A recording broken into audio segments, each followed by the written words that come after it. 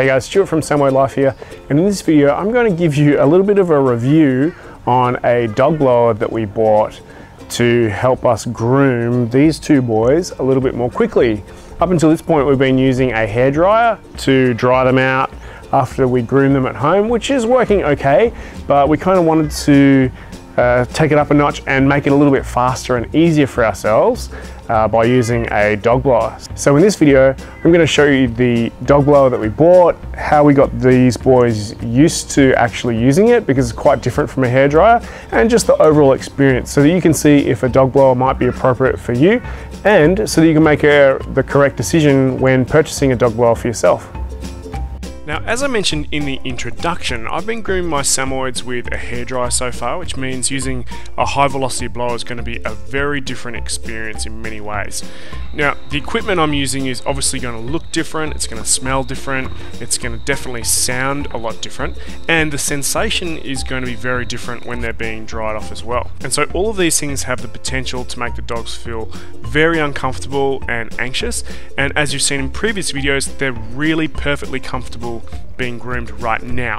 So I definitely don't want them to suddenly find grooming a scary thing because I'm using some kind of new equipment on them. So this means that the very first thing that I need to do is to desensitize them around this new object. Now, if you just took it out of the box and started grooming them with it right away, hoping that they're just going to be cool with it, you'd be taking a huge risk because they might freak out and get really anxious when you switch it on and start blasting them with air. So you'll be much better off just taking it slow and letting them adjust in their own time.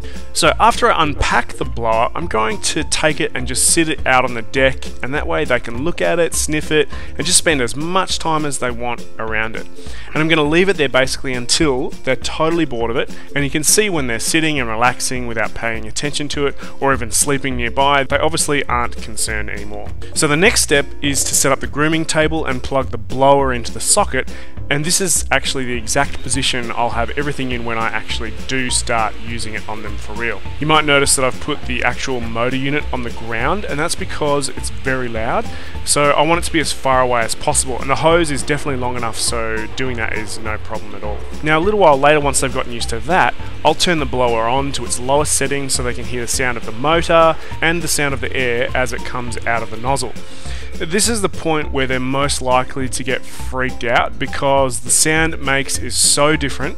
The model I got is apparently a quieter model compared to others, but even so it's quite noisy and sounds really strange compared to the hairdryer that they're used to now. Next, I'm going to start moving the nozzle around so they can hear the sounds that it makes when the air blows over the table or on the wall or on my hand. I want them to get really familiar with all aspects, including the sounds, before I ever start actually using it on them. After that, I'm going to take them and put them onto the grooming table and turn the blower on. And initially, I'm not even going to really use the blower on Simba at all. And then you can see I'm just very lightly pointing or directing some of the air towards him so it just kind of skims across the surface. Really, really light contact initially. I'm holding the nozzle quite far away at first, and this is so he can hear and feel what it's like when the air is being directed at him, not just when it's being used in his general area. So he's handling it pretty well, but he's definitely not as relaxed as when I use the hairdryer, so I'm glad I'm taking the time to go through these steps with him here. After a while though, he does settle down and he's ready to get dried off after an actual bath. Now, if you're doing this with your own dog, I want you to keep in mind that you want to work towards the comfort level of your own dog. Don't try to rush this.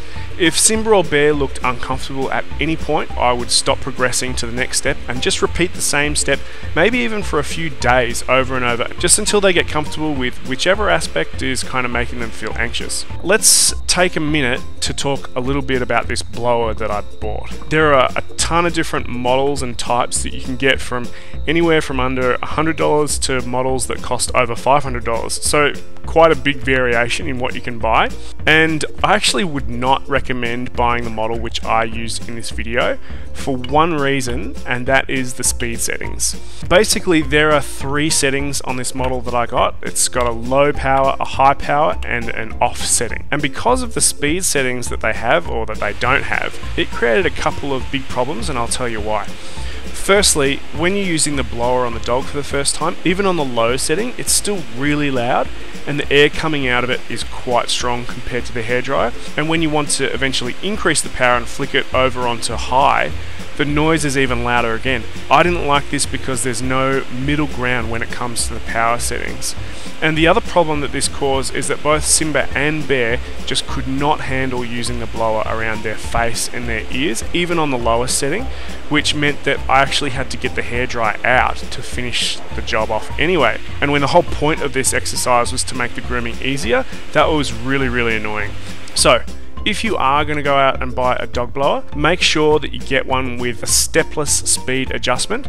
Basically, they have a speed dial rather than a switch so that you can set the speed really low and increase the power to the exact level that you want rather than just a 2-speed switch, which is just not enough choice. Now, I'll post the links to the blowers which I would recommend in the description, but in the meantime, let me know your thoughts and questions in the comments, and if you found the video useful, give it a thumbs up and make sure you subscribe to the channel for the very best Samoyed content.